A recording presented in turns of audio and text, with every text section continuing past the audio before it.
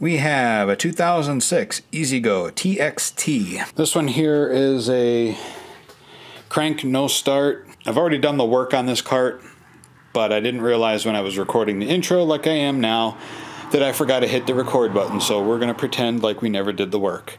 I'm not going to step on the pedal because it's going to fire right up, but this one here, as you'll see in the video, has some carburetor issues, fuel and water in the fuel, and we changed the fuel filter, so we also have to see what else the customer wants to do with it after I give them my report. So let's get into it. You see the separation. See, there's a lower level, and there's an upper level. There's water in the fuel. But yes, that is our problem. I don't even have to really diagnose it. There's water in the fuel. There's water in the fuel lines, so we got to flush them out. We got to pull the carburetor and clean it. Got to flush the fuel lines out, make sure we get all the water out of it. So this is going to be a lot of fun. So let's jump into it. What I like to do first is get that ready. I'm going to remove our fuel line first. The carb. Hook up the transfer pump. And then we're going to transfer this fuel into our drain pan. And this will be for basically flushing the system out.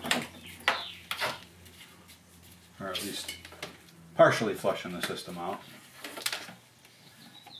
Alright. You can see I have just a 12 volt electric fuel pump, nothing fancy. Oh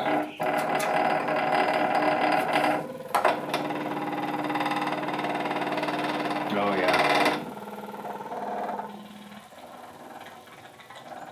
There's a lot of junk in that, a lot of water in that fuel.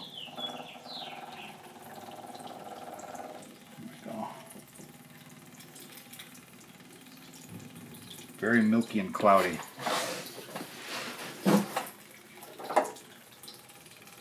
Okay, now it's starting to become gasoline again. Alright, let's stop the pump. I'm going to unhook it from our supply.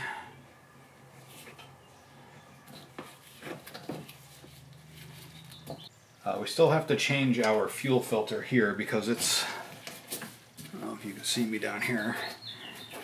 It's pretty gnarly, so let's change it. Let's get the carb off.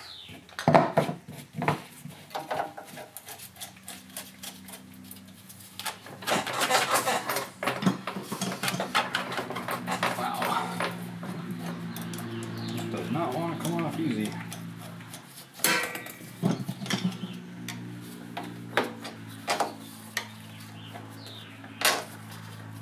Careful because this is all plastic in here. Because you know, plastic works really good around hot engines. Typically they have a anti-tamper plate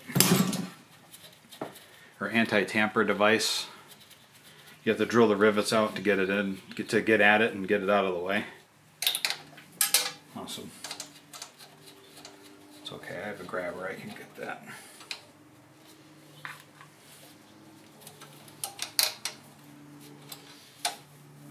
Spark arrestor plate out.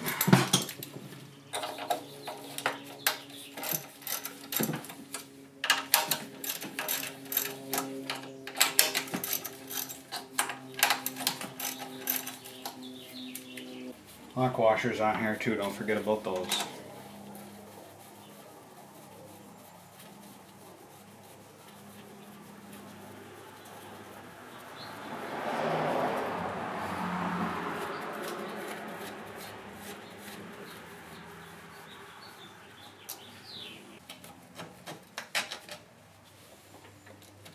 You don't tear the gasket.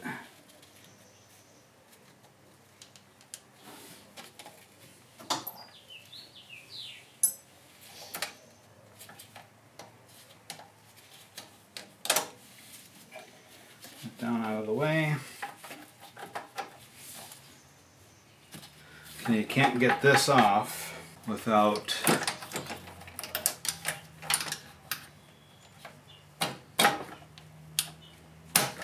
taking out the 10mm bolt right here. The bolts to the top of the head you have to take out. Just loosen it up.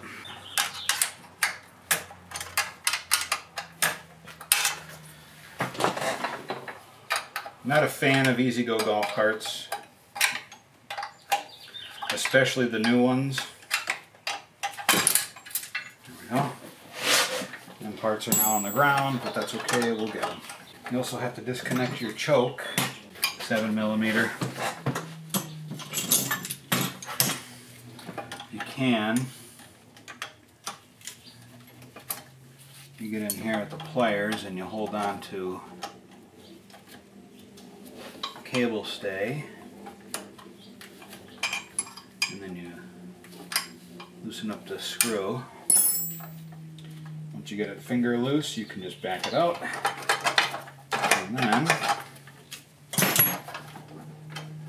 pull the choke out.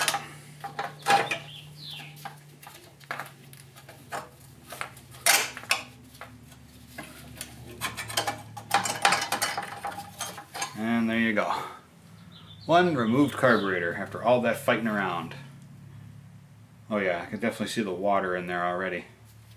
So let's get it apart. See, this is the reason why it does it. See how it's all condensated on the outside? That happens on the inside and it gets in the fuel.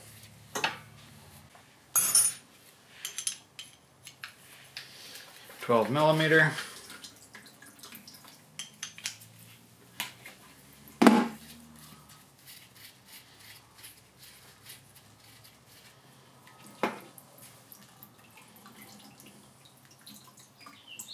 Oh yeah. I don't know if you're going to be able to see the separation of fuel and water, basically right in the middle there. Alright, so now we pull the pin out for the bowl, lift the bowl out, or the float rather, the pin for the float. Don't lose your float valve. Got to remove the main jet.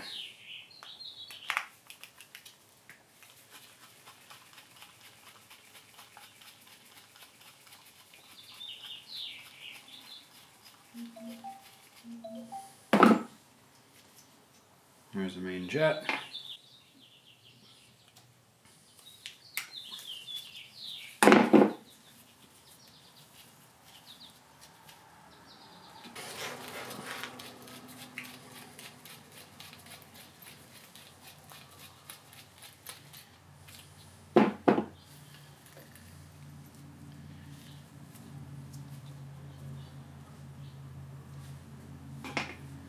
Okay, that's pretty much everything you need to remove.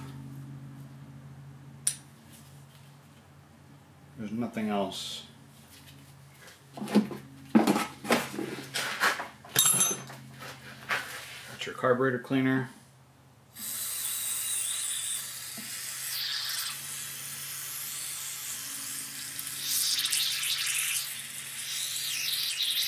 Your overflows.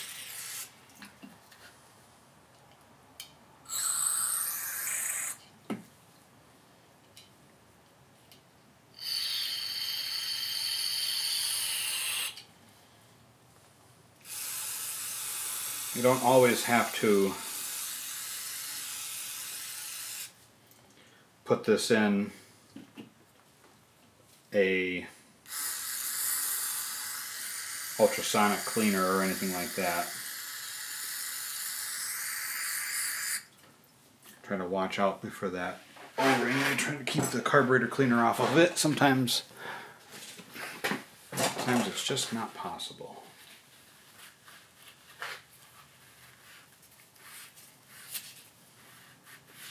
This is just a really terrible design as far as I'm concerned with the EZGOs. They use the Robin engine in the earlier versions of the Robin engine with the cast iron exhaust manifold was the much better motor as far as I'm concerned.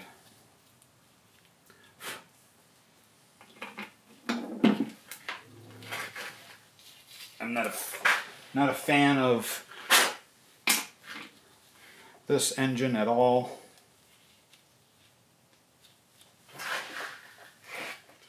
Same motor, but they have the exhaust manifold is all part of the engine. It's all aluminum, and it strips out very easily.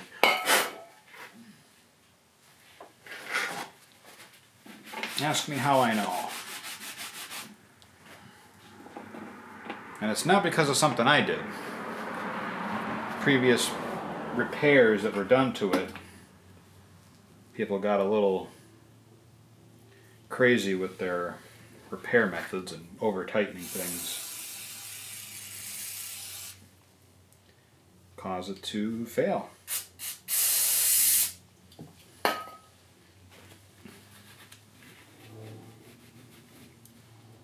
going to be gentle with this stuff.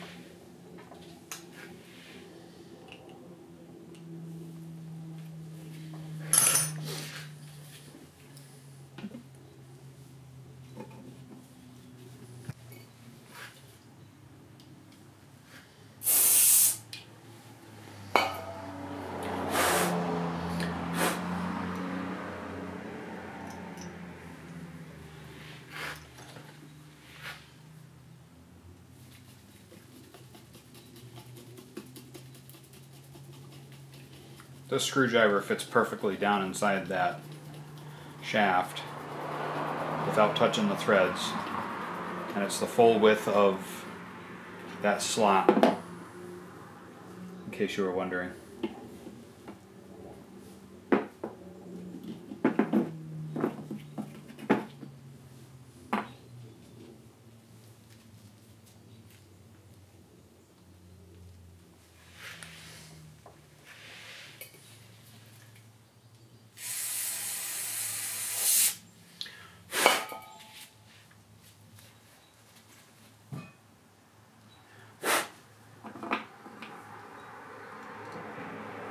One thing to keep in mind now, this float has a slot for the float valve.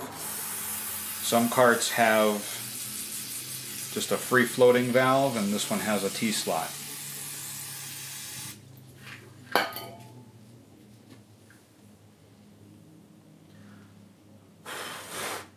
Very important. And we'll blast it off one more time once we get it installed here. Get this residual dirt off.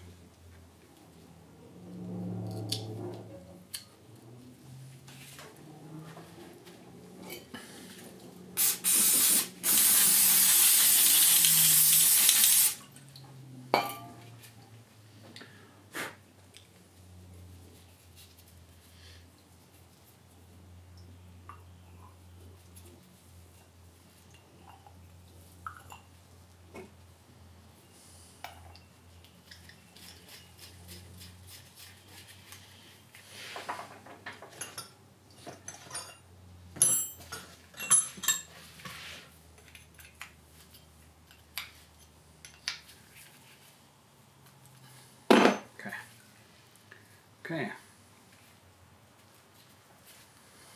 I'll just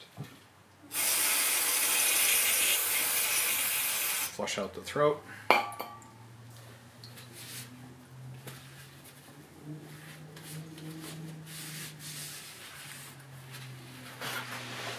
Ready to go back in. Okay, I just repositioned the drain on the fuel line side. And normally that's where I point it. I don't know why I didn't when I first put it back together. Brain fart, I guess.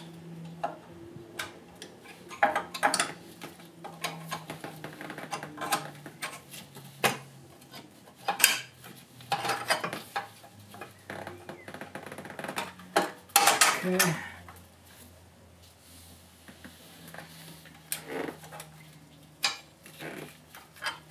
up our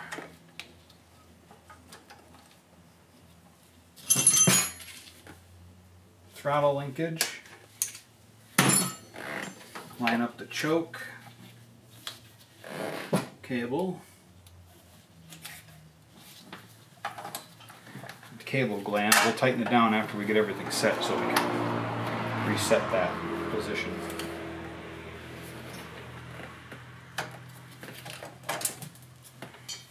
One thing you gotta watch out for is the spacers like to jump out, as they just did on me. So I can get everything lined up. I'm going to start a couple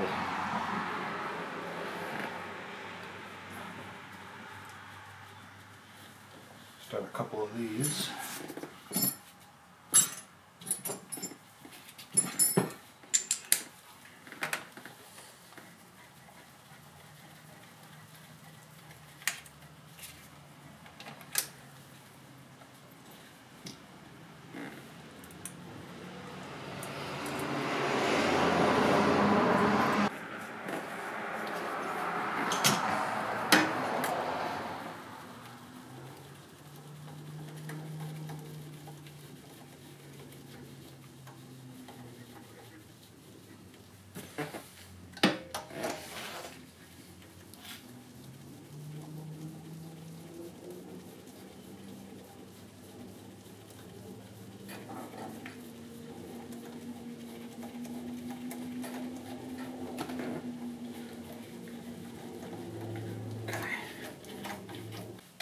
Remember, not too tight.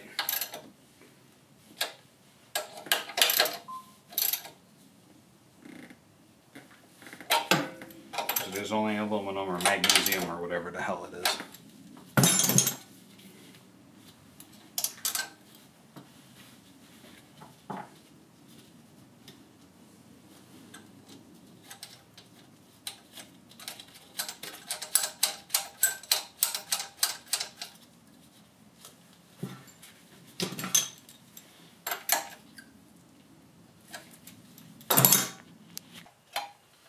It's another terrible design by EZGO.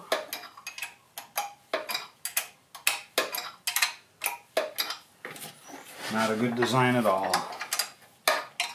See, the reason why they did this, because some people were making adjustments to things they shouldn't be making adjustments to.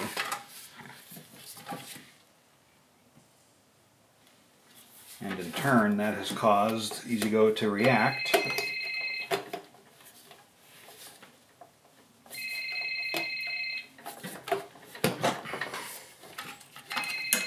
That is probably...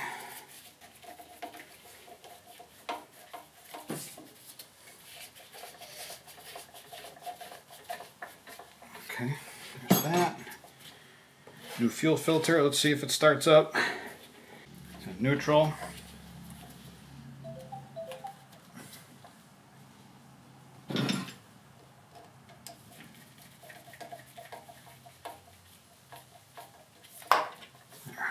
Okay, a moment of truth. Wait for it to prime the system. It's priming. The filter's full. This is one of those carts that's cranked out to the max. I just have to adjust the cart to choke.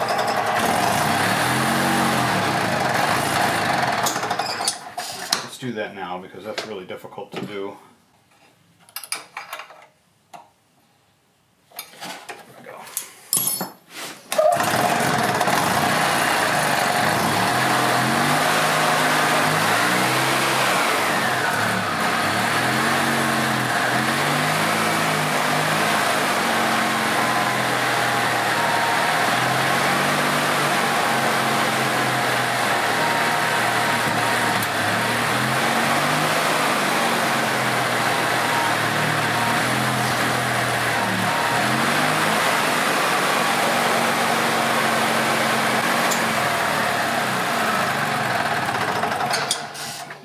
Seems to be running pretty good now.